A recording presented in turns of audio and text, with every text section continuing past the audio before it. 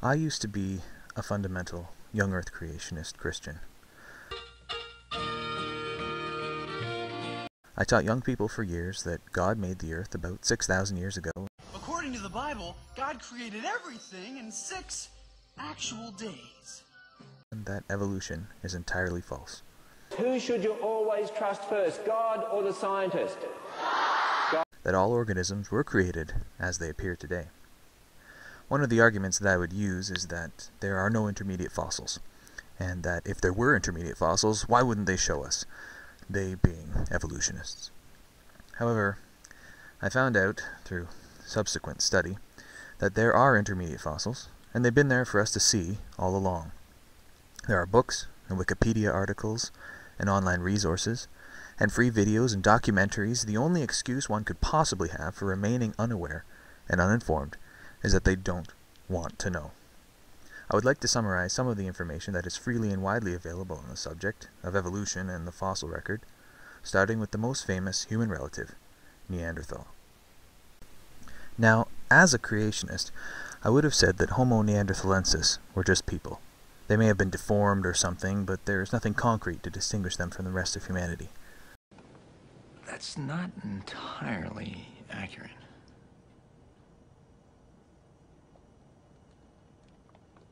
What?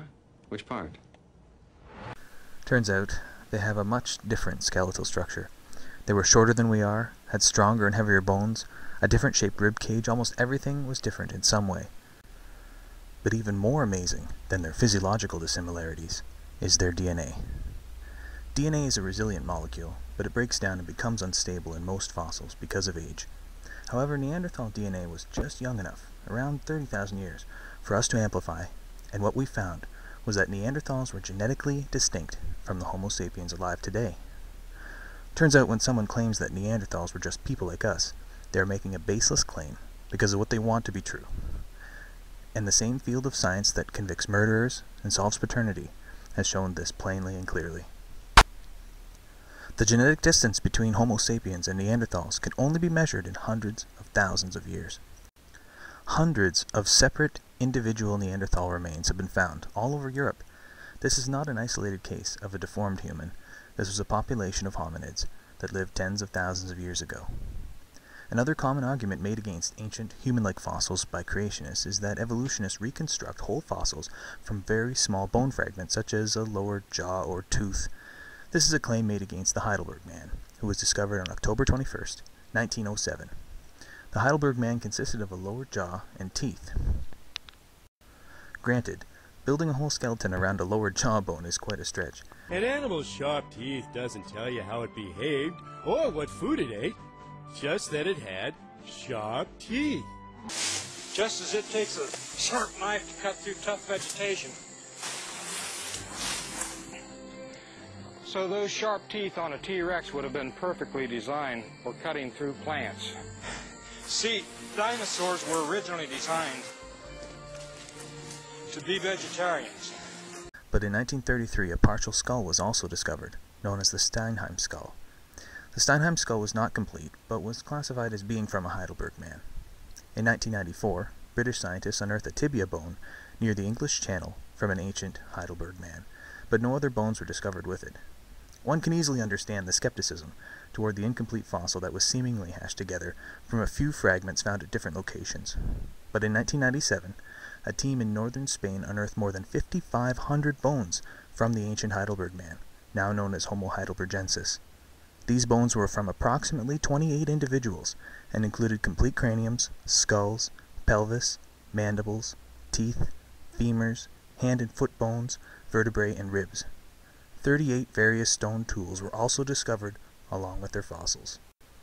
Creationists no longer use the Heidelberg Man as an example of evolutionist exaggeration.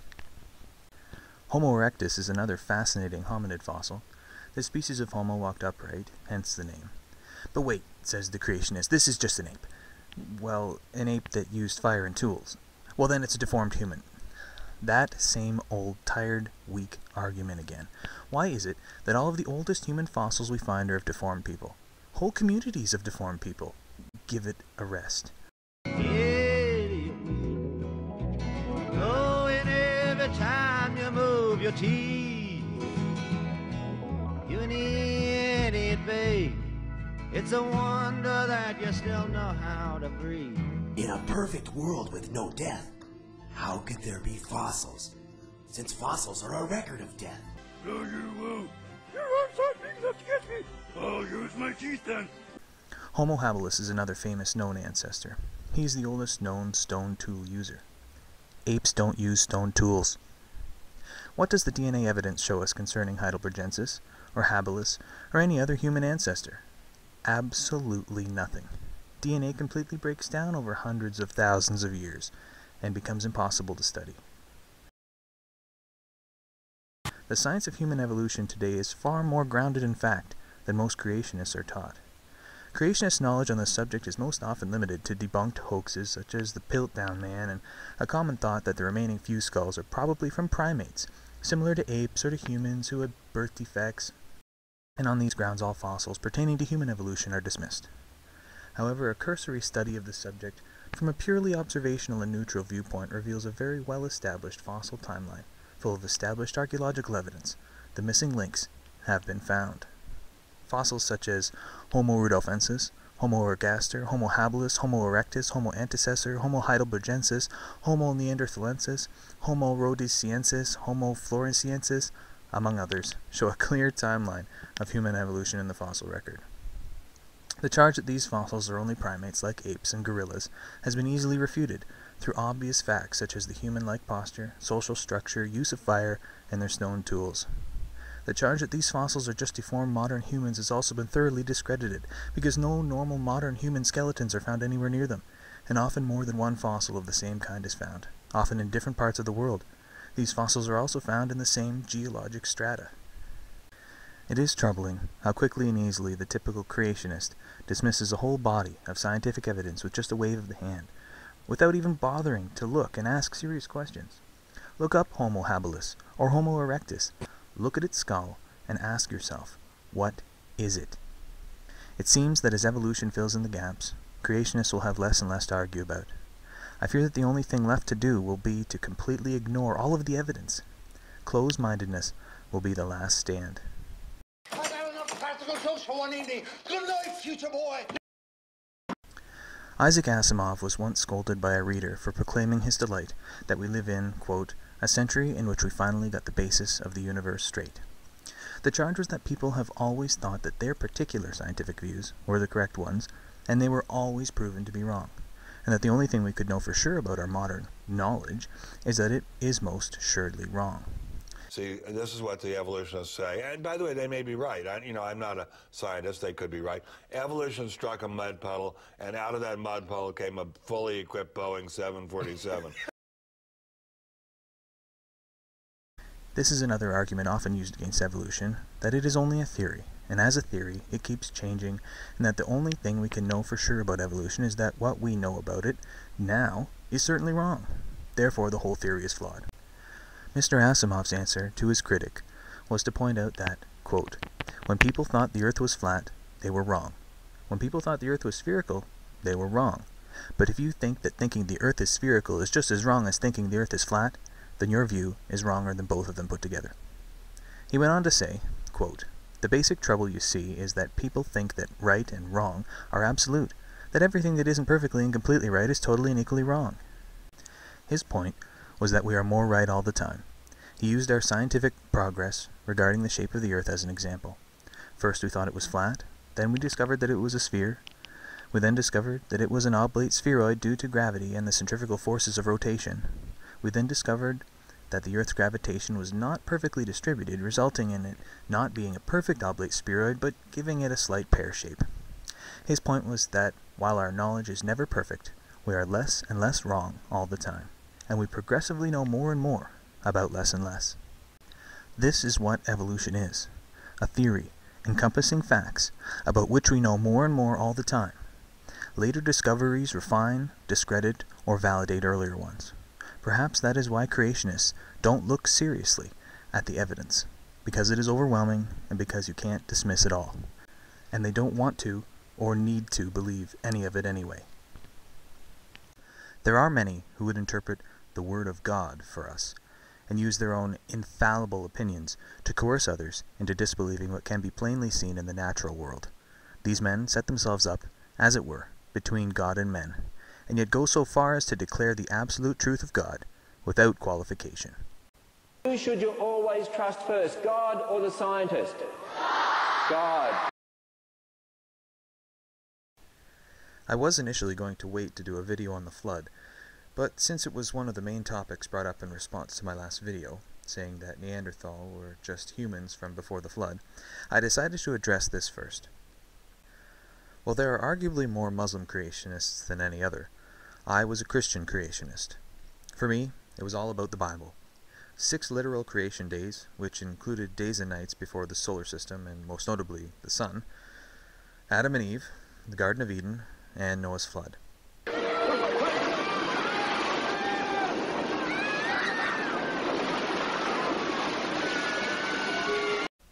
The Bible says that God created every animal after its own kind, and that shortly afterward he sent the flood which destroyed all life on earth except for the animals on the ark, who would repopulate it afterwards. There are a few glaring problems when this myth is taken as literal. The main one for me is illustrated by Madagascar. Madagascar is an island country located in the Indian Ocean off the southern coast of Africa. Geographic isolation has allowed it to be an evolutionary microcosm for 88 million years. Over 80% of Madagascar's animals are unique and not found anywhere else on Earth. This is due to the forces of natural selection and genetic mutation working over many millions of years. The plants and animals were able to evolve in isolation.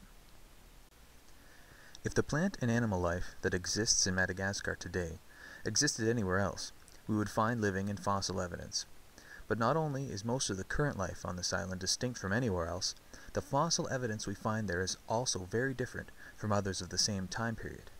However, the differences are less pronounced because Madagascar split from India during the Cretaceous period about 88 million years ago.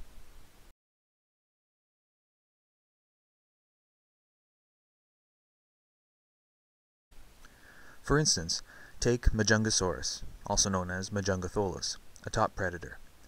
It was a Tyrannosaurus-like dinosaur, a theropod, but it was a very different animal. So if life was created all over the world before the flood, and some type of biological diversity was designed on Madagascar, that may make sense in a wishful thinking sort of way, but the flood should have destroyed all of this distinctiveness and made all life the same across the globe. But that was not the case. Before and after the flood is presumed to have happened, life is very different on Madagascar than on the mainland. Australia is another example of evolutionary change in geographic isolation. Australia is one of the most diverse countries on the planet. It is home to more than 1 million species of plants and animals, many of which are found nowhere else in the world. About 85% of flowering plants, 84% of mammals, more than 45% of birds, and 89% of inshore freshwater fish are unique to Australia. Monotremes and marsupials, along with a host of extinct megafauna, are examples of unique animal life found only in Australia. The marsupial lion is a great example of an animal evolving to fill a niche in the environment. They lived only in Australia. Perhaps they all swam there, and all the dead ones too, because we don't find any evidence of their existence anywhere else. If, as creationists claim, after the flood, the animals migrated to the far reaches of the earth at different migratory rates, and that's how some places have very different species than others, then we should find evidence of these animals elsewhere. But with Madagascar and Australia, and many other geographically isolated areas on Earth, that is not the case. At the very least, I suppose, creationists should concede that life does seem to evolve, but perhaps at a much quicker rate, since it has only supposedly been about 4,000 years since the flood. But admitting to that is unthinkable for most religious believers, as well as somewhat self-defeating, and ridiculous for most thinking people. How could the majority of the flora and fauna of these isolated places be distinct before and after a global flood? The flood legend amazingly claims global repopulation from a single species pair. For this claim, we must confront another serious issue: genetic bottlenecks. Now, before we knew anything about genetics, or reproduction, or, well, anything, stories and legends didn't have to take any of these pesky scientific details into account. Today we know that genetic bottlenecks present huge problems for individual species, and leave overwhelming evidence of their occurrence. The cheetah went through a severe genetic bottleneck during the last ice age. The inbreeding after this bottleneck is evidenced in the fact that skin grafts between unrelated individuals do not provoke an immune response. All cheetahs are almost genetically identical. Before 1492, there were an estimated 60 million American bison. In 1890, there were only an estimated 750. There are now around 400,000, but their genetic bottleneck has resulted in low genetic variation and reproductive problems. As an interesting side note, the ecological niche that bison flourished in was populated by ceratopsidae in the Upper Cretaceous. Millions of ceratopsids grazed in herds across North America. Over and over again, we see that animals evolved into available habitats that provided food, protection, and territory. Also in 1890, it was estimated that the population of northern elephant seal fell to around 30. This is causing reproductive problems now in the species. There are many other species that suffered similar bottlenecks, like the golden hamster and the giant panda. These events cause many problems for these species: increased susceptibility to disease, reproductive problems, adaptability limitations. But the most relevant fact to the legend of a global flood is that these events left clear genetic evidence, and most species on Earth did not go through this kind of genetic bottleneck. Notice that in most cases, these populations reduced to a small community, not just 2 individuals. Even a small community of 30, or even hundreds, has severe repercussions for the species, and leaves behind a record in their genes. Noah's flood would have left genetic evidence. And what about extinct species? It is estimated that 99.9% of all species that have ever existed are now extinct. That is an amazing thought when you consider that before we knew of fossils, the thought that extinction could happen to any species was anathema, because it was thought that since God created every animal after its kind, and that he saw that it was good, he certainly wouldn't allow them to just go extinct. That would be wasteful and, actually, quite a poor design. Perhaps Noah didn't do a very good job in collecting a pair of each species. Maybe he fudged the books and got by with only 1/10% of all species. Actually, how could the Earth support that many animals all at once anyway?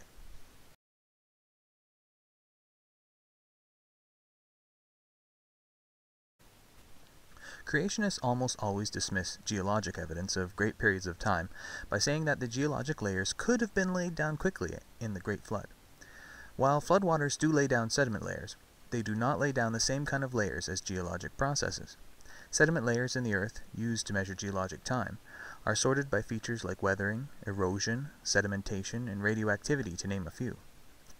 The KT boundary is an iridium layer under which are found all non-avian dinosaurs. Iridium is very rare in the Earth's crust, but it is abundant in asteroids. How did the flood lay that down? Good question! What happened here? No, I have no clue. They're willingly ignorant. They don't have an answer. I mean, they have an answer, but it's a BS answer. It's an answer that wouldn't make sense to a small child. Another key indicator in geology are volcanic ash layers.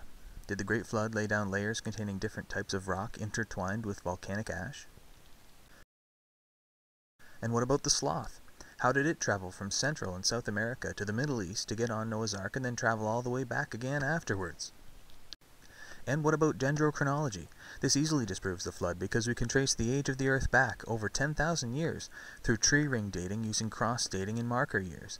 This would not be possible if a global flood drowned all of the trees, thus stopping the production of tree rings at one point in the chronology, making it impossible to date farther back in time than this event. The sequence of overlapping marker rings would stop at the time of the flood, and then start again after trees started to grow. Genetic variation between Neanderthal and Homo sapiens is calculated by comparing genetic dissimilarities to the known mutation rates in humans. The span of time necessary to accumulate this level of genetic diversity is approximately 500,000 years. It is impossible to do so in less than 6,000, and no one would propose such a thing if it weren't for a strong need to believe contrary to the evidence.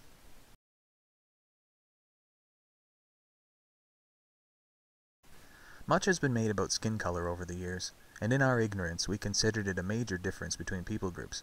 We now know that skin color represents less than 10% of all genetic diversity between human populations today. In one fell swoop, modern genetics has made our traditional view of race obsolete. we didn't like evolve from anything. That doesn't make any sense. I mean, how can like an African American person evolve from a white person? We're different skin. Two Africans with the same skin color can be more genetically diverse than either of them would be compared to a non-African.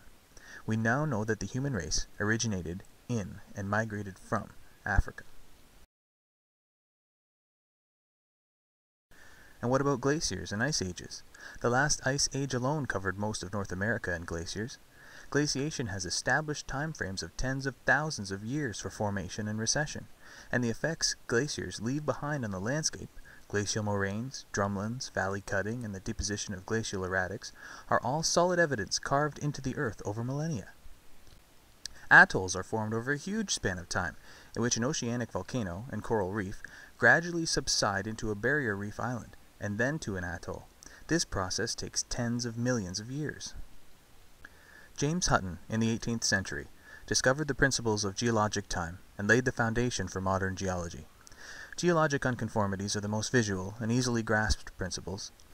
Angular unconformities form when horizontally parallel strata of sedimentary rock are deposited on tilted and eroded layers. These tilted layers are laid down long ago, but were pushed upwards, eroded away, and sedimentation layers were deposited on top. This shows that no single event laid down all of the geologic layers at once. Many claim that the scientists who made these discoveries were just seeing the world as they wished to, and accuse them of looking for an alternate theory to belief in God. Evolution is the idea some people have to explain life without God. Well, Darwin was a very bitter man who went into the ministry, fell away, never knew the Lord, and lost his daughter at the age of 12. She was 12, and became very bitter at God, and then denied his faith, and then came up with this fairy tale for grown-ups. That is not the case. Geology, paleontology, taxonomy, and evolution were started often by creationists who initially set out to prove some form of intelligent design. The scientific community in Darwin's day was primarily creationist. Early geologists set out to prove the flood. Natural history, paleontology, and taxonomy were solely creationist when they began, but the weight of the evidence was too great to ignore. The scientific community was forced to accept these theories and findings because all of the facts bore them out. Listen to this quote. Another source of conviction in the existence of God, connected with the reason, and not with the feelings, impresses me as having much more weight. This follows from the extreme difficulty, or rather impossibility, of conceiving this immense and wonderful universe, including man with his capacity of looking far backward and far into futurity, as the result of blind chance or necessity. When thus reflecting, I feel compelled to look to a first cause having an intelligent mind in some degree analogous to that of man, and I deserve to be called a theist. This conclusion was strong in my mind about the time, as far as I can remember, when I wrote The Origin of Species, and it is since that time that it has very gradually, with many fluctuations, become weaker. But then arises the doubt, can the mind of man, which has, as I fully believe, been developed from a mind as low as that possessed by the lowest animals, be trusted when it draws such grand conclusions? I cannot pretend to throw the least light on such abstruse problems. The mystery of the beginning of all things is insoluble by us, and I, for one, must be content to remain an agnostic. Before Darwin, in the early 19th century, Georges Cuvier, the head of the Natural History Museum in Paris, led the fields of biology, geology, oceanography, mineralogy, and paleontology. He was a committed Christian and believed and taught that God created all of the forms of life. He opposed the idea that organisms evolved, but his work laid the groundwork for later discoveries that would show beyond the shadow of a doubt that all life did indeed change over time. It wasn't a takeover by anti-God warriors. It was a slow and reluctant change, even against the will of those making the discoveries. The early leaders in these fields would have loved nothing more than to prove that God created the world and everything in it, and some of them were big enough to accept the facts when they ran contrary to their own personal beliefs. And eventually, the scientific community accepted evolution and deep time based upon the evidence. Don't fall for the lie that most scientists today doubt evolution and the Big Bang. That is one of the most insidious fabrications told in creationist circles. There is so much evidence now that it's overwhelming. When I was a creationist, I read most of the literature on the subject of intelligent design. It's not hard to do. When I decided to look into the claims of evolution, geology, cosmology, and astronomy, paleontology, and taxonomy, and other disciplines that contradicted my opinion, I thought I could read all of the literature as well. I found out that though you can read all of the creationist literature in relatively little time, I couldn't hope to read all of the other side of the issue in my lifetime. Well, and that's the thing. It's not a two-sided issue. There is no controversy to teach. The creationist viewpoint is a position of denial and poorly worded and empty arguments. The Bible says that God told Noah to bring 7 of every clean animal and 2 of every unclean animal. Why was Noah supposed to sort the animals based on the Hebrew dietary laws that hadn't been given yet? And furthermore, there would have been no reason for clean and unclean distinctions because they apparently didn't eat meat before the flood. Near the end of the Old Testament, there are many names, dates, times, and places given. Many tedious details are listed ad nauseum. But the farther back in the Old Testament you go, less and less details are given and more generalizations are made. This is because the Old Testament was compiled a few hundred years BCE by Jewish religious scholars compiling oral Hebrew myth into a comprehensive collection for the purpose of religious observance and national solidarity. The accounts of creation and the flood in the book of Genesis are stories, of which lessons can be gleaned, but that's all they are.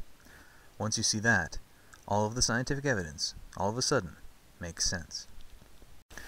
Your brain knows exactly what type of animal this is. There is nothing on Earth quite like the elephant. Well, not anymore, that is. There have been many elephant-like animals, collectively known as the order of Proboscidea, of which one living family remains, Elephantidae. And looking at the various ancestral forms, we can see evolution happening with our own eyes. Evolution happens by slow, gradual changes to an organism, generation to generation. These changes accumulate over millennia and eventually cause significant differences in speciation. Most creationists use the "but it's still a dog" argument to explain away observed evolution just because in their minds it isn't enough change. They don't see an elephant evolving from a hippo or something, so they dismiss it. Okay, so they have different tusks and skeletal structures. They're still elephants, right? At what point do we admit that it is so significantly different from modern-day elephants and accept that they evolved? This particular form of creature evolved quite distinctive ways of feeding. One was to take his mouth to his food, but the successful one that remains today is the one where he brings the food to his mouth. It makes your brain hurt just to look at them like this. It is understandable that the mind has trouble accepting that the elephant evolved from an animal that looks almost nothing like it. But when you see the steps, the gradual change over time, how each species was so similar to the one before it, but that if you go back far enough, you see easily how these small changes eventually made big changes. Evolution happens. We can see it.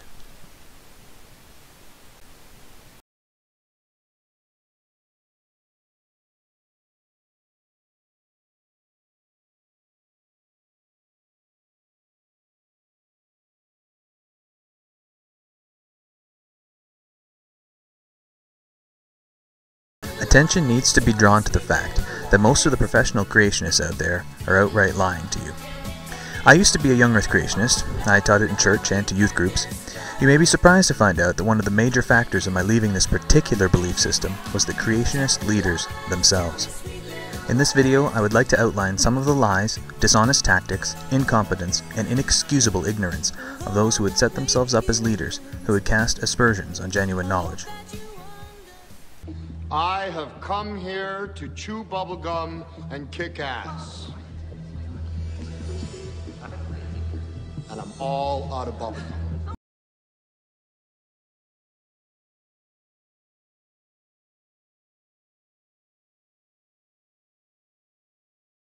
What have you understood that Darwin taught? Well, Darwin was a very bitter man who went into the ministry, fell away, never knew the Lord, and lost his daughter at the age of 12. She was 12, and became very bitter at God, and then denied his faith, and then came up with this fairy tale for grown-ups. Watching hours and hours of videos of these people talking has been my own personal hell for days now. It has been so difficult, I can't even begin to... Anyway, okay, Ray Comfort.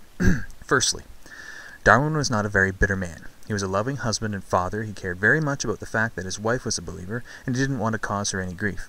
He held back publishing The Origin of Species because he feared the social pressure. He likened it to confessing to a murder. That's the same kind of thing that I felt when deconverting from my faith. By all accounts, he was conflicted, and lost his faith gradually and reluctantly.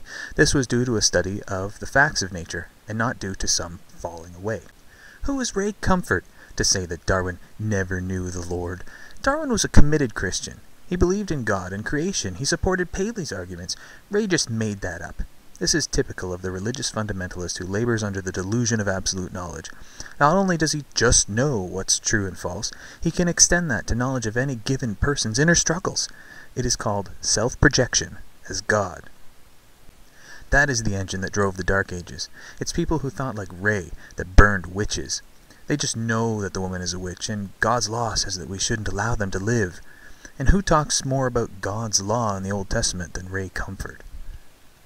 Darwin became bitter after his daughter's death and made up evolution as a story to get back at God? Well, that's a bold-faced lie. Who knows what toll the death of his daughter took on him? Most likely a heavy one. But it had nothing to do with the theory of evolution by natural selection. Darwin was made fun of for his religious views while aboard the Beagle. He studied the natural world and came to these conclusions years before the death of his daughter.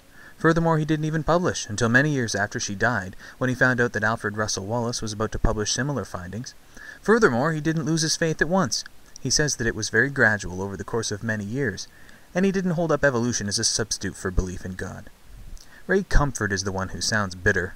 He's making all kinds of things up for the sole purpose of slander. The damage happens when pastors and preachers hear these things, tell their congregations, and whole swaths of creationists then mistakenly hold these statements to be true. Ray didn't mention any of the real reasons why Darwin was convinced of evolution. He didn't mention natural selection. He didn't mention all the animal species that Darwin examined and collected. He didn't mention the mountains of evidence that had been gathered since. He is supporting the false belief that there is no evidence for evolution. But is he just ignorant? Does Ray Comfort just know nothing about Darwin and evolution? Well, yes and no. Ray led a campaign to hand out anniversary editions of The Origin of Species on college campuses, and the 40-plus page introduction that he included with the book said all these things. That by 1838 Darwin's theories were largely formed, that he didn't publish because of some vendetta against God, but due to finding out that he was about to be scooped, and the encouragement of his friends. Even a clear timeline of his life was included, showing that he formed these theories based on evidence and study, and that it had nothing to do with his daughter's death. That he truly believed in God and the Bible, nothing to indicate his faith was anything but genuine. And all of this introduction was written by Ray Comfort.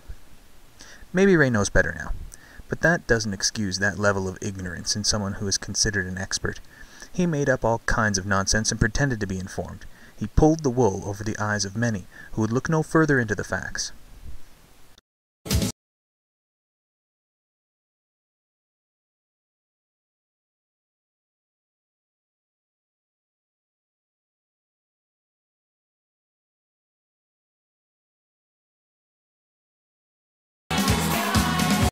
Attention needs to be drawn to the fact that most of the professional creationists out there are outright lying to you.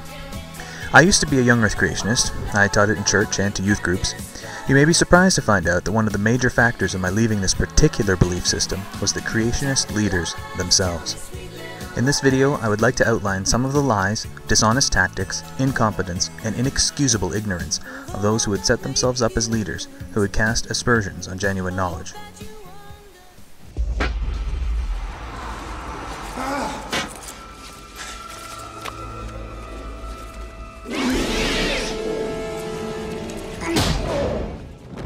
Welcome to Earth.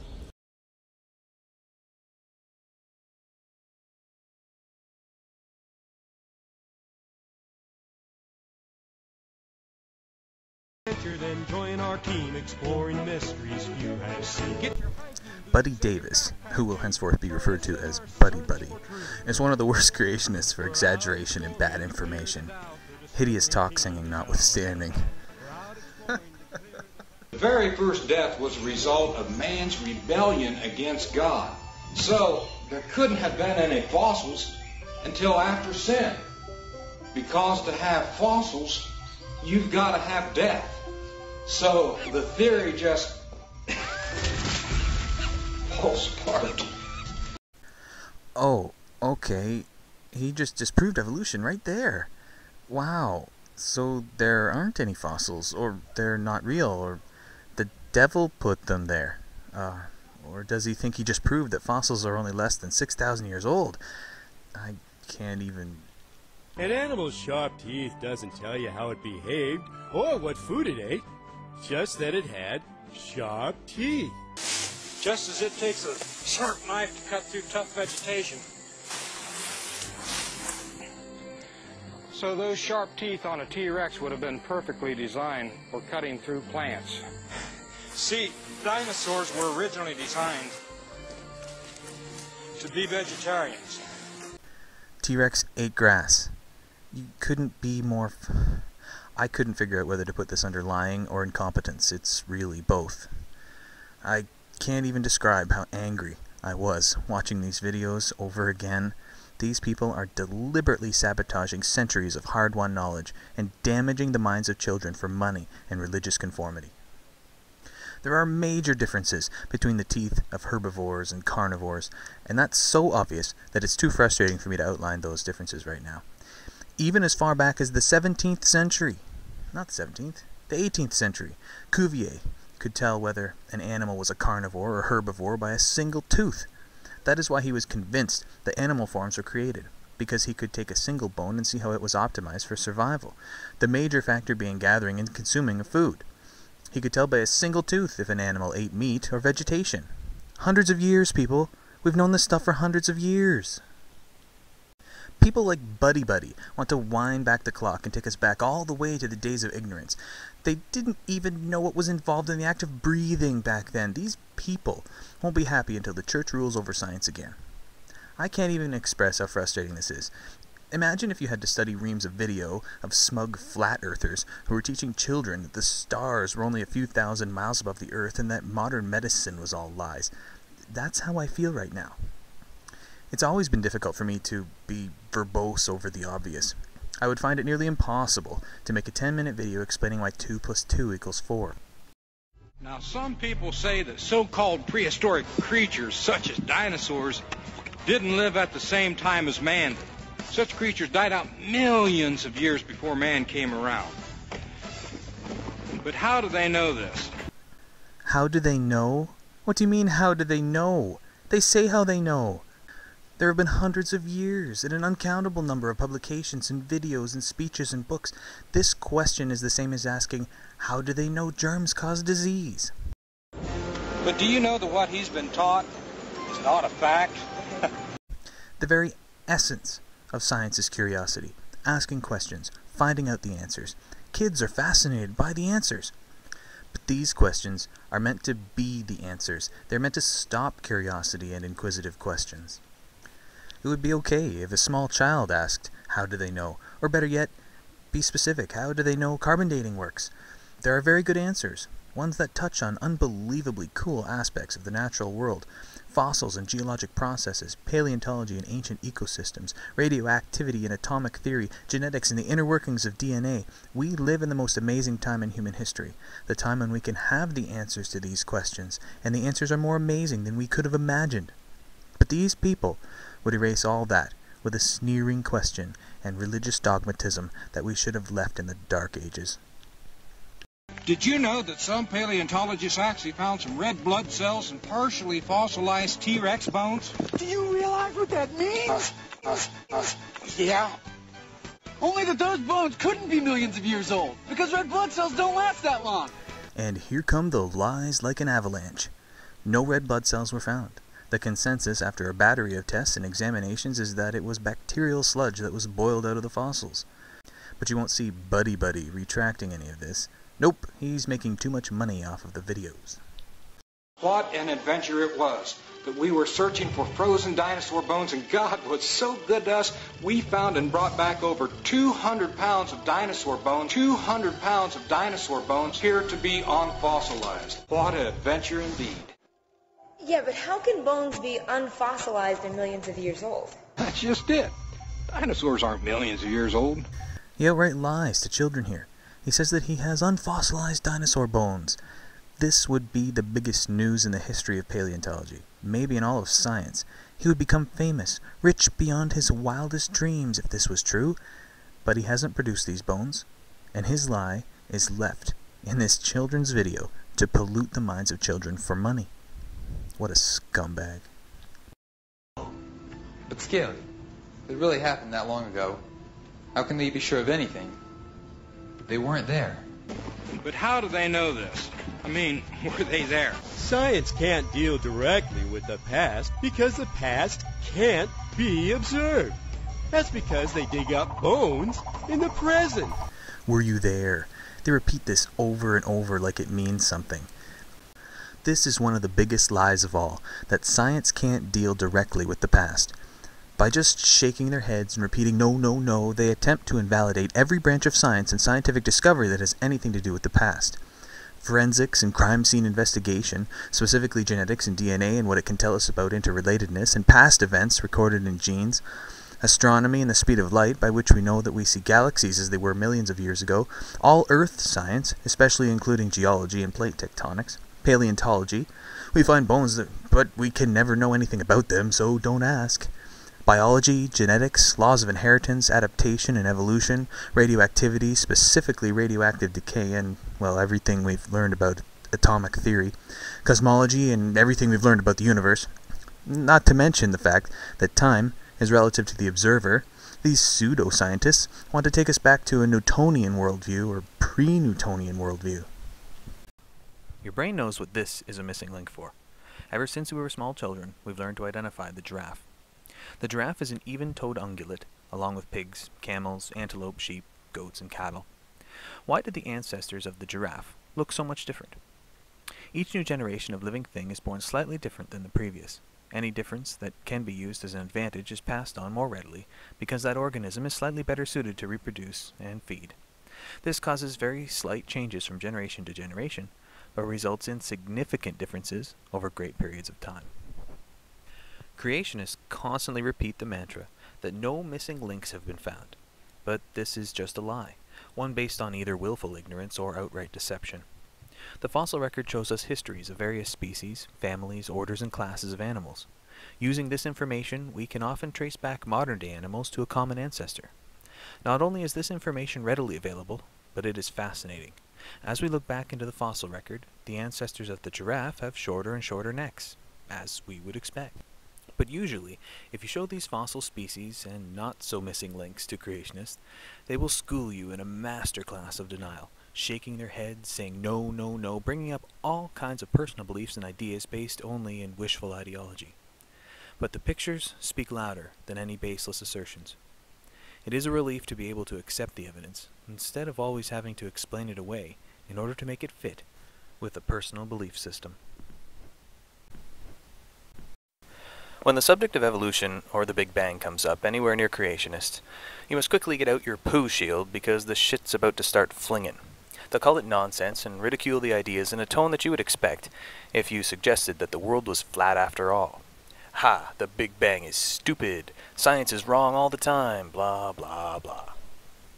The most important question to ask them is something along the lines of, please explain your understanding of the Big Bang, or please explain your understanding of evolution. I have never come across a young Earth creationist that had an accurate knowledge of either theory. You can't criticize something if you don't know what you're criticizing. My personal theory on why we never hear from young Earth creationists who are informed about evolution and the Big Bang is that those creationists who really went and studied the facts to actually learn what it's all about were convinced by the simple truth of it and are no longer staunch young Earth creationists. Or at least, they learned that they need better arguments, and they couldn't find any, so they became less vocal. One quick note for clarity. The Big Bang and evolution are two separate and distinct theories that don't rely on one another to be true themselves. You can accept evolution and not the Big Bang, and I say accept because it's not about belief, but acceptance of plain facts. The leading theory before our current Big Bang model was that the universe was cyclical, expanding from a singularity and then collapsing under the influence of gravity to start the whole system over again. This was a slick theory that answered the question of where the universe came from. It was a simple, elegant answer. The universe was always here, cycling on and on into infinity.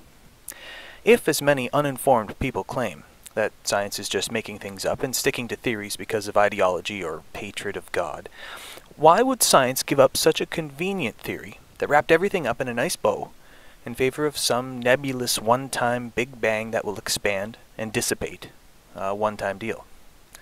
All of the questions that were answered by the previous theory would have to be faced again. Why is there something rather than nothing? If the universe doesn't cycle, then where did it come from? It seems implausible that it would appear out of nothing. Until the early 20th century, galaxies were commonly known as spiral nebulae, and mostly thought to be as close to Earth as other nebula. This point was debated for almost 2 centuries, until Edwin Hubble and others laid it to rest. The scale of the universe was starting to come into focus. Hubble then made one of the most important discoveries in astronomy: redshifts. Here I read from the June 14th, 2012 issue of Nature. Quote, "A central observation in astronomy is that distant galaxies are moving away from us, and from each other, with a speed that is proportional to their distance from Earth. In other words, the farther away they are, the faster they are moving. Because the speeds of galaxies can be measured from the Doppler effect, which shifts the galaxy's light to the red end of the electromagnetic spectrum, their distances can be determined using the constant of proportionality between speed and distance, known as the Hubble constant. This central observation, called Hubble's law, is crucial evidence for the now accepted view that the universe originated in a Big Bang as a tiny, unimaginably dense entity that has been expanding ever since. What's more, it provides astronomers with a neat way of determining the distances to objects which would otherwise be impossible using only the object's observed positions in the sky." Unquote. The use of redshift analysis allows astronomers to gather 3-dimensional data from only one viewing direction. I received this message from another YouTube user the other day in regards to my question to him as to why, if a God created everything, did he make it look so old? He said, quote, "As for age, it seems strata dating, radioactive dating, and redshift of light from stars all have assumptions that may not be true." Unquote.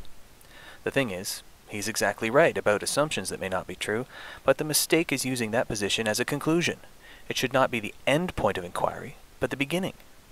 What underpins these assumptions? What logical conclusions were used in their formation? What facts were used to build the theory? Another common criticism of the Big Bang is the misunderstanding that it claims that something came from nothing. That is not what the theory states at all. There is no such thing as nothing. What we call empty space is a boiling, bubbling mess of subatomic particles popping into and out of existence according to the laws of quantum mechanics. What the theory actually states is that something came from the quantum fluctuations in empty space. That is far from nothing. Which brings me to the point. The science journal Nature for the 14th of June 2012 ran an article and a corresponding study titled "Reconstructing the Third Dimension" and "Big Bang Tomography as a New Route to Atomic Resolution Electron Tomography." Now, I'm not a scientist and I don't pretend to understand everything in the article, but what they are saying here is that they are directly importing the scientific methods of Big Bang cosmology and applying them to scanning electron microscopy in order to determine the 3-dimensional positions of atoms from images taken from a single viewing angle. And it works. This is a stunning validation of the science that underpins our understanding of the universe at large, and more directly the science that lies at the heart of Big Bang cosmology. How do we know that the assumptions that underlie the theory are sound? Because they are constantly tested and applied, and now they are applied outside of cosmology and externally validated. One by one, the uninformed criticisms against science made by desperate ideologues are being knocked down before their very eyes. The next time someone tries to tell you that the Big Bang is not science, calmly refer them to these articles in Nature and watch them squirm. The most common reaction that creationists have when their cherished views are challenged is the mocking question. "Oh yeah? Well, how did the Big Bang create itself then? Oh yeah? Well, no one has ever observed one kind of animal evolving into another. Oh yeah? Well, if we evolved from monkeys, then why are there still monkeys?" They can't just discuss and debate the issues, both because they are not willing to consider any facts presented to them and because they believe that they have all the answers anyways. Take, for instance, this interaction between Aaron Ra and a creationist. Give me evolution right now. Give me evidence. What do you want me to do? Give me evidence for evolution right now. You are Think how silly you are. primate. Do you understand that? That's not evidence for evolution. How is You're it making not? a statement. You're not giving any evidence for evolution. I'm giving you evidence for evolution. You are a primate. How do you That's explain not it? evidence for evolution. It is certainly. They are so used to holding to a simple belief system that has simple, soundbite answers to everything that if someone can't just quickly summarize a complex issue into a one-liner that a child could understand, they mock and ridicule and take it as a confirmation that their opponent was left speechless. It is only a confirmation of their simple mindset. What if that was their approach to every subject? For instance, prove general relativity and time dilation to me right now in simple terms. Ha! I didn't think so. If they were willing to take the time to look at the evidence, they may learn something. Okay, so how is being a primate evidence for evolution? R&R had a very good point, but that point needs to be backed up with data, and no one just carries around the information and studies that prove it, and I doubt very much that those creationists would have sit long enough to look at it anyway. I don't think they ever do. Most people, even creationists, wouldn't have a problem with the fact that bonobos and chimpanzees have a common ancestor. They wouldn't even need to see corroborating evidence. Again, I doubt they would care. Their external similarities alone are usually sufficient. And all of the evidence does indeed show that they have a common ancestor. We sequence their genomes and can see exactly how closely related they are. Again, it's the, well, it's still a dog creationist anthem. Bonobos and chimps are more closely related to each other than one of them is to a mouse or an elephant. No surprises there. But what about us? We were specially created on the 6th day of creation by the war god of the ancient Hebrews out of the dust of the ground, right? We are definitely not related to primates. Our similarities are just coincidence. It's a common designer, not common ancestry issue here, right? I mean, we're talking about the almighty God of the universe. We wouldn't expect him to just copy-paste chimp DNA when he's specially creating someone in his own image, right? Well, as it happens, we've sequenced the DNA of all three, humans, chimps, and bonobos, and the results were published in the issue of Nature for the week of June 28th, 2012, and here they are. It's like sitting in the chair of a talk show and being shown through DNA testing that you are, in fact, the father. You may deny it and shout and cry, but there it is, on paper, for the whole world to see. Humans, chimps, and bonobos had a common ancestor. We apparently weren't created separately like the Bible claims, but somehow we're all grown from the same genetic template. But we still have to deal with that pesky common designer, not common ancestry problem that keeps buzzing around the creationist dogma like flies around a dead horse. How Darwin's theory pictures the history of life as a tree, with species gradually evolving into others over millions of years, producing new branches and twigs, a process that gives rise to all the variety of life, from bacteria to Darwin's finches to ourselves. But intelligent design takes a different view, as the movement's own literature shows. Intelligent design teaches a history of life in which organisms appear abruptly, are unrelated, and linked only by their designer. While drawing separate species on a graph with straight, non-intersecting lines as if they were specially created does accurately represent the way young Earth creationists would like it to be, it does not accurately reflect the data that we have. Many animals have the ability to synthesize vitamin C without directly ingesting it. This is because they possess a gene that enables this function. We, on the other hand, cannot synthesize our own vitamin C and must ingest it directly from fruits and vegetables or we will die. This hasn't been too much of a problem for humans because our diet includes a good deal of plant matter that is rich in vitamin C. When we found out exactly which gene in these animals are responsible for the function of vitamin C synthesis, we looked at the exact same location in our genome, take note, the exact same location in the genome, that directly corresponds to vitamin C synthesis gene in other animals. And what do you think we found? The vitamin C synthesis gene, only it had been deactivated through accumulated mutations. These leftover genes are known as pseudogenes, or fossil genes. Great apes, such as chimps, gorillas, and macaques, have extra strong muscles attached to their jaws that provide them the extra bite force necessary for their survival. These muscles are expressed by a gene called MYH16. Humans do not have these extra strong muscles attached to our jaws, but you guessed it, we have the gene for them. The exact gene that our great ape relatives have, and ours is switched off by a point mutation. It sits there, unused, in your genome right now, a relic from your ancestors. Creationists would have to claim that not only did the Creator borrow from the primate genome to create man, remember primates were created first, but also would have to believe that this Creator placed descendant markers in the genome as if humans and primates shared a common ancestor. The more facts that are learned make the case for evolution progressively clearer and easier, but make the creationist case harder and more convoluted all the time.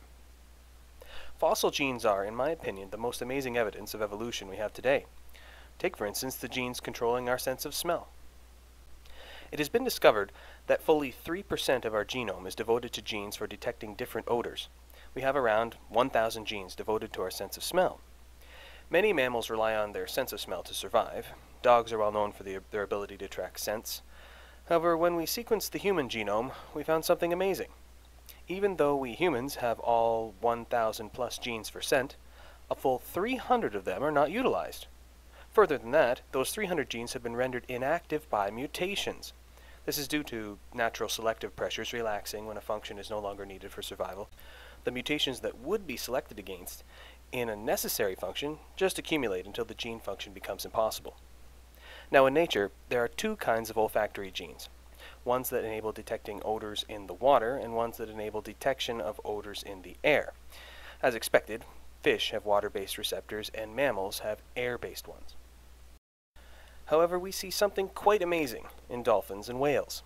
Instead of having water-based odor genes, as we would expect with animals that live in the water, they have air-specialized genes. But the catch is they don't use their nasal passages for smelling. They've adapted it as a blowhole. The result is that while they have all of the mammalian air-smelling genes, every single one has become non-functional. The record of their land-based mammalian ancestry is written in their genes. If dolphins and whales did not evolve from land-dwelling animals but were specially created as sea creatures, why did this Creator include a full complement of non-functioning, mammalian, air-based olfactory genes? To retain a young Earth creationist belief in the face of this evidence, you would have to deny it outright, which would be tantamount to retaining a belief that the Earth is flat in the face of pictures from space to the contrary. Or you would have to believe that the intelligent designer wanted to make it look like everything evolved, that he planted a record of evolution in nature to fool us. And that's why the more we study, the more evidence we find in support of the theory of evolution. In that case, I would pose a simple question. If God wrote the story of evolution into the very fabric of our being, how then could you blame anyone for believing it? One of the most common criticisms of evolution made by creationists is that scientists just make up millions and billions of years in order for what they call microevolution to have enough time to produce macroevolution, so there's enough time for one organism to turn into another. We won't go into how these are false terms and that it's all just evolution. We also won't go into how this one kind of animal turning into another is also a false idea, because everything is in a constant state of flux, and there is no such thing as a kind. But as for deep time, it is not imaginary. It is something you can see with your own eyes. It is true that evolution needs great spans of time to bring about significant changes, and that is where the evidence for deep time comes in. In this video, I'm going to talk about only one aspect of deep time, but in my opinion it is the clearest and most amazing one, something creationists call the starlight problem. Cosmological distance and the speed of light. First, a little groundwork. It is important to get an elementary grasp of the scale of the universe. The speed of light is the most important factor in understanding the cosmos. It is a constant and always has been. Many creationists desperately try to claim that the speed of light was faster in the past, but there is absolutely no evidence of this, and it is ridiculous to even consider it, and to twist the fundamental laws of the universe to save your particular belief system is quite pathetic. The moon is approximately 378,000 kilometers from Earth. That means it takes light about 1.3 seconds to travel that distance. It takes light a little over 8 minutes to reach us from the surface of the sun. This is a very important point. When you look at the sun, you are looking 8 minutes back in time from your relative position in space. If you see a CME, it actually happened 8 minutes ago. Pluto is almost 6 billion kilometers from Earth. The New Horizons spacecraft will arrive there on July 14th, 2015. Due to the speed of light, when we look at Pluto through a telescope, we see it as it was approximately 5.5 hours ago. And here's where we really start to reach out. The closest star to Earth is Proxima Centauri, 4.2 light years away. If this star exploded right now, it would take 4.2 years for us to see it. We would be effectively looking 4.2 years into the past. The star Fomalhaut is about 25 light years away. It's about 236 trillion kilometers. This is the star around which the first extrasolar planet was discovered, imaginatively named Fomalhaut b, about 3 times the mass of Jupiter, and with an orbit of 872 years. When we look at this system through the Hubble telescope, we clearly see where this planet is in its orbit. However, because it takes the light from this system 25 years to reach us, we see it not as it is now, but as it was 25 years ago. It really is like looking back in time. We know Fomalhaut is 25 light years away because we can directly measure it using parallax. The Helix Nebula is 650 to 700 light years away and spans approximately 2.5 light years. We are seeing it as it was about 700 years ago, at the beginning of the Renaissance, before the telescope was invented. The Orion Nebula lies approximately 1,500 light years away. Because of this great distance from Earth, we see it as it was about 1,500 years ago, shortly after the fall of the Western Roman Empire in the time of King Arthur and Muhammad. As a side note, the Orion Nebula lies about halfway out to the maximum distance we can realistically measure using parallax. So far so good for the Creationist. All of these objects are within 6,000 light years from Earth, and so all of the events we see within this radius happen within their worldview. But you know we can't stop there. In 1054 AD, Japanese and Chinese astronomers recorded a new star which was so bright it could be seen in the daytime for 23 days. What they witnessed was the rare event of a close supernova, one that would create the Crab Nebula. One of the most amazing facts about their discovery was that they were seeing an explosion that happened in the distant past about 6,500 years before. That is because the star that exploded was about 6,500 light years away. They saw an explosion that happened in approximately 5446 BCE. The Crab Nebula has continued to expand over the last 950 plus years to about 10 light years across. It continues to expand at about 1,800 kilometers a second. It appears to us to be about 10 light years across, but we see it as it actually was about 6,500 years ago. If it continued to expand at its currently observed rate, it would actually span about 39 light years in its current position. What we see as the nebula is the matter that composed the body of the star, which was flung out into space during the massive explosion. How can we be seeing events that happened that long ago if everything were created 6,000 years ago? This is what creationists loosely call the starlight problem, and it sure is a problem for them. They've created this imaginary 6,000 light year bubble around Earth where events actually happen, but outside of this faith line, just past 6,000 light years, what we observe isn't really happening. It's just a movie created by their intelligent designer. Stars explode, galaxies merge, light bends, but it's all an illusion? They call it creation with the appearance of age. This is like claiming that we all just popped into existence 5 minutes ago with memories already formed and hair that needed cutting. How could you prove otherwise? Everything just popped into existence a few minutes ago with the appearance of age. Just like their desperate and dishonest attempts to claim that the speed of light could have been different in the past. It's a cop-out. Creation with the appearance of age is a useless hypothesis. It gets us nowhere and provides us no useful framework for anything but propping up a religious belief system that is contradicted by the evidence. As Neil deGrasse Tyson says, this kind of religious apologetics halts inquisitiveness and scientific progress. Here are some of the coolest astronomical facts I missed out on while I was a creationist. The planetary nebula NGC 2818 is about 10,400 light years away. Planetary nebulae are formed when a star runs out of fuel to sustain nuclear reactions in its core. It then sheds its outer layers in these spectacular formations. In 2002, a spectacular outburst was observed that had never been seen before, and has been characterized as being somewhat similar to that of a nova. V838 Mon lies approximately 20,000 light years away at the edge of the Milky Way galaxy. This means that we observed an explosion that took place 20,000 years ago, around 18,000 BCE. Early astronomers classified globular clusters as nebulae or stars because telescopes were not powerful enough to reveal that globular clusters are actually composed of many stars. NGC 2808 is one of our galaxy's largest globular clusters, composed of more than 1 million stars. There is debate among astronomers whether NGC 2808 was formed as part of our galaxy or if it was a captured dwarf galaxy. It is thought that Omega Centauri, another massive globular cluster in our galaxy, which contains about 10 million stars, is indeed the remnant of a dwarf galaxy. Studies have indicated the presence of a black hole in its core.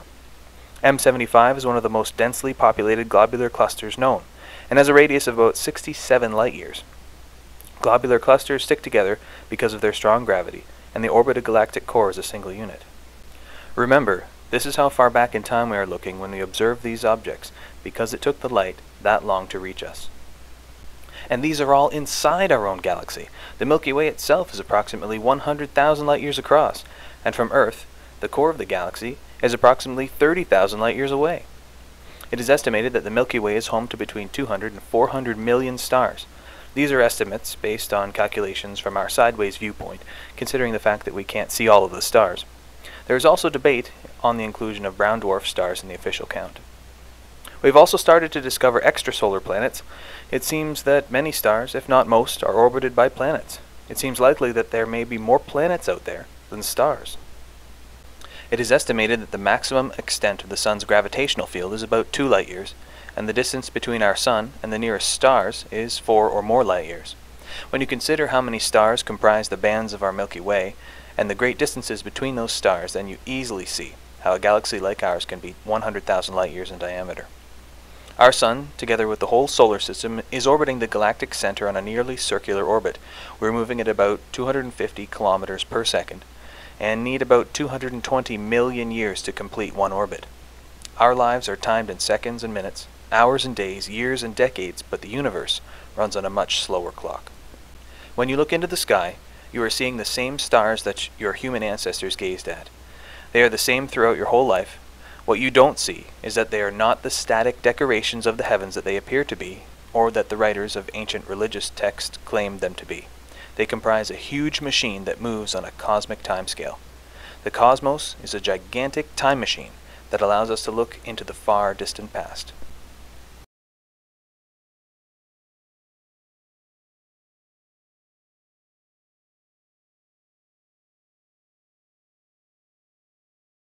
From our galaxy, we move outward into the further blackness of space.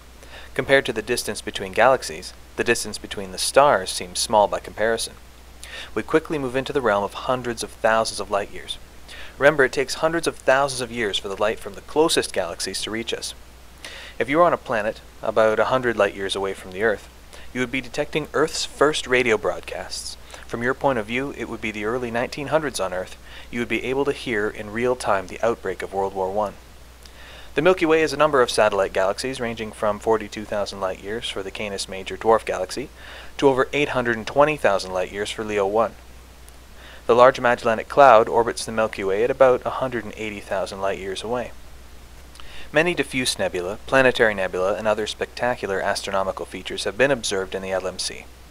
It is close enough for our most powerful telescopes to resolve many of its features. If any doubt lingers as to the distances ascribed to the local group of galaxies, it turns out that those doubts were put to rest by an amazing discovery made in 1987. That year, a supernova designated SN 1987A was observed in the LMC. This star had a large circumstellar dust ring surrounding it. At the time, we saw the light from the supernova explosion before we saw it reflected off the dust ring. Astronomers using the International Ultraviolet Explorer were able to measure the time it took the light from the explosion to reach the ring to be 0.66 years. The diameter of the dust ring was then calculated to be 1.32 light-years. More importantly, by comparing the angular and true sizes, we find the distance to SN 1987A, and thus to this region of the Large Magellanic Cloud, to be about 168,000 light-years. This permitted astronomers also to calibrate the luminosity of the Cepheid variable stars in the LMC. Then, knowing how bright Cepheids are, we can measure the distances to many other galaxies. Because of the fixed speed of light, we were able to directly and accurately measure the distance to this supernova by using triangulation, all due to a star that exploded about 168,000 years ago. The Andromeda Galaxy is our nearest large neighbor galaxy. It and the Milky Way, together with a few others, form the local group of galaxies. Before modern-day telescopes, Andromeda was classified as a nebula and thought to be within 17,000 light-years. We now know that Andromeda is a galaxy, and that it lies much farther from Earth. Andromeda and the Milky Way are approaching each other at about 100 kilometers a second, but due to the great distance between them, the eventual collision will not happen soon, as the Andromeda Galaxy lies more than 2.5 million light-years away. As was mentioned, the Milky Way has a diameter of roughly 100,000 light-years. This means that if it was traveling at the speed of light, which it can't, but that's the maximum speed anything can travel at, It would take it 100,000 years to move one diameter width through space. At their current speed, it will take billions of years for this collision to take place. The Andromeda Galaxy is actually closer than it appears because we see it as it was 2.5 million years ago. Its light traveled the void of space at the fixed speed of 299,792 kilometers a second before reaching us. In the meantime, it's moved closer to us. 28 million years ago, the light we see from the Sombrero Galaxy began its long journey across space, finally reaching the lenses of our telescopes today. We can only speculate on what will happen during the collision of Andromeda and the Milky Way, but that dance is already being played out 45 million light years away. The antenna galaxies are in the midst of a massive collision and merger. The antenna galaxies appear static. During your whole life, they will appear exactly the same, but they are moving. As was previously mentioned, it takes a colossal amount of time for this process to play out. What we see is a snapshot in time, and it will take many millions of years, perhaps billions, for them to completely merge into one galaxy. NGC 5866, also known as the Spindle Galaxy, is a disk galaxy 44 million light years away that is tilted nearly edge-on to our line of sight, allowing us a clear view of the dust lanes silhouetted by the bright glow of the galactic core. Another relatively close galaxy, providing us with a spectacular view, is Flocculent Spiral Galaxy NGC 4414, at 62 million light-years distant. We speak of these galaxies as being relatively close to us, because on the scale of the known universe, they are indeed right in our backyard. Galaxy NGC 1300 is about 69 million light-years away from us, yet it is close enough for us to image it in great detail. However, when you zoom into this Hubble image, you see that behind it are dozens of much further galaxies. They are so far away that all we can see of them are faint, grainy smudges showing galactic cores and spiral arms. We see NGC 1300 as it was 69 million years ago, but how much farther back in time do we see when we look at these more distant galaxies? How many stars are in each galaxy? How many planets? They are so far away that we will probably never know. 2.2 billion light-years away lies galaxy cluster Abell 1689. This group of galaxies is so massive that it distorts and bends light from the galaxies far behind it, causing a zoom lens effect, known as gravitational lensing. Background galaxies appear as long arcs encircling the central mass of the cluster. Galaxy cluster Abell 2218 lies about 2 billion light-years from us. Its enormous gravitational field deflects light rays passing through it to create this massive zoom lens effect, magnifying the galaxies behind it. The arc-shaped patterns found in this image are the distorted images of galaxies that are at least 5 times farther away than the lensing cluster. This effect graphically illustrates to us the fact that light traveled millions and even billions of years and was acted upon by colossal gravitational forces during its journey. From September 2003 to January 2004, the Hubble telescope was pointed at a black area of space about 1/10 the size of the full moon, with about 1 million seconds of viewing time, at the rate of about 1 photon per minute for the most distant objects. A picture gradually appeared of over 10,000 galaxies. This was the deepest view of the universe ever made. Out of this dark patch of sky, seemingly empty and void of light, emerged one of the most astounding and important astronomical discoveries of all time. It is estimated that the number of stars in a galaxy varies from some tens of millions of stars for dwarf galaxies to hundreds of millions of stars, the Milky Way, to 1900 trillion stars in some giant elliptical galaxies. The whole sky contains 12.7 million times more area than this picture. When we zoom in to individual galaxies in the Hubble ultra-deep field, we see amazing views of individual galaxies billions of light years away. These galaxies existed in this state billions of years ago. Many of these galaxies appear chaotic and strange in their appearance, a sharp contrast to the classic spiral and elliptical galaxies we see closer to us. For millions and billions of years, light has been weaving through the universe, photon by photon, in never-ending waves, snaking its way past galaxy clusters, through nebula, and straight through the black void of space, and ending up on the sensors of our best scientific instruments. In the last handful of years, we've witnessed the unfolding of an amazing story, one that has unfolded above us, stretching back through countless aeons, and by using our sight and technology, we have become the first time travelers in the history of humanity. The stars are a cosmological clock, running on a time scale that is orders of magnitudes greater than the human lifespan. In our whole lives, the stars will be exactly the same from when we were born to when we die. But they move. To us, they move slowly, but on their time scale, they swirl like water in a drain. They burn up and explode and come together from raw materials and ignite. They are like living things, and the best thing about them is that we can see it all happening. But the creationist will argue with all this. He will claim that God stretched out the heavens and somehow managed to do all of this within a 6,000-year constraint. Okay, so let me get this straight. Everything in the universe was compressed into a very small, dense space, all the billions of galaxies and dark matter all squished up under an unthinkable force of gravity, and then God had this mass explode and inflate into the universe we have now. Okay, so you call it God, and everyone else calls it the Big Bang. So far, so good. But then it gets weird. They want us to believe that God then magically teleported the light from these stars instantly to Earth, so we wouldn't have to wait billions of years for it all to get here. In doing so, he made it look like the light traveled for millions and billions of years. All the events we see out past 6,000 light years didn't actually happen. They're just like a movie God made to make it look like the universe is billions of years old. That's stupid. Can you not see how convoluted that is? Some would want us to believe that instead of that story, all of these events did actually happen, but before God stretched out the heavens, so all of these events happened inside a 6,000 light year bubble, and then God stretched them all out.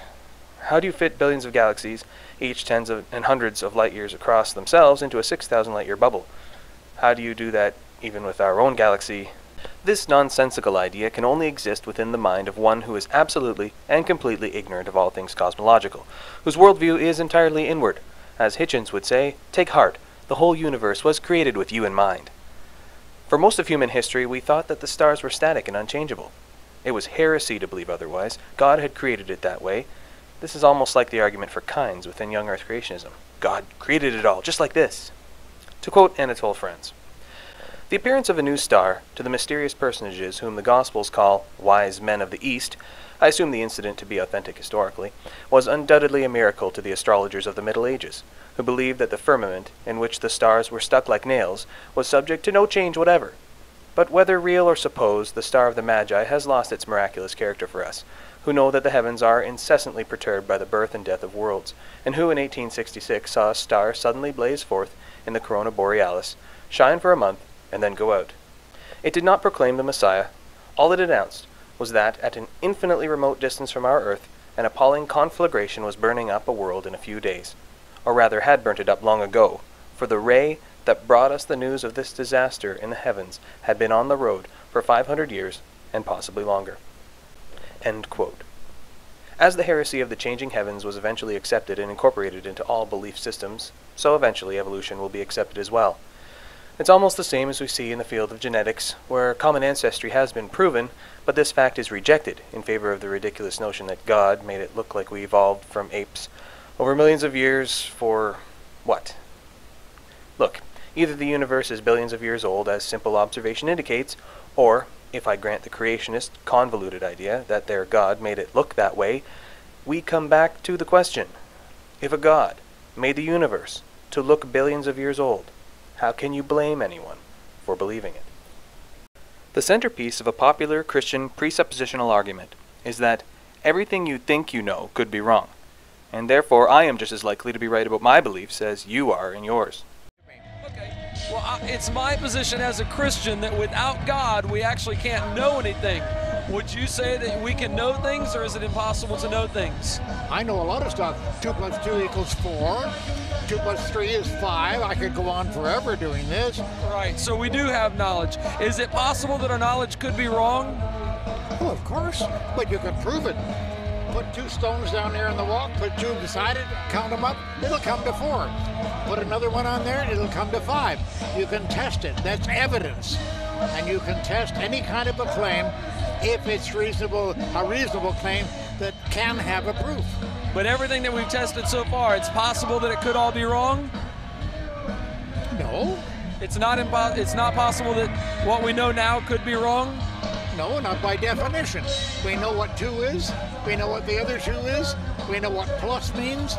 And equals, we know what that means. If we add them together, we get 5. I think he was asking, it's possible that we could be wrong, and that's certainly true. We could be wrong about things. We revise our positions in the light of new evidence. Well, but not things that are defined. Yeah, I don't think he was just talking math, though, right? You were talking in general. All knowledge, is it possible?